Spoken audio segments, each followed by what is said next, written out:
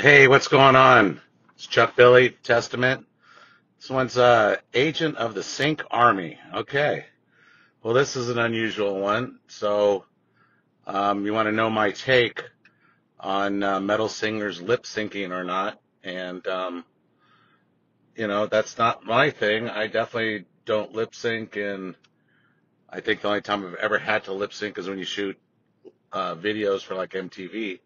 Of course, those aren't live. Every band does it. You perform to the track and you lip sync it. So it's not the most fun because it's not real. I mean, so I'm sure I'm much uglier and nastier looking when I'm singing live than in a video you see on MTV or somewhere out there. So, I mean, I guess there's bands out there that probably need help. I know there's bands like Def Leppard that use a lot of backing tracks, but that's also backing tracks for that big sound because obviously you can't get all them voices live unless you brought in a choir. So, there's an exception to the rule. And last but not least, would I shave my stomach hair to get abs? Hell no.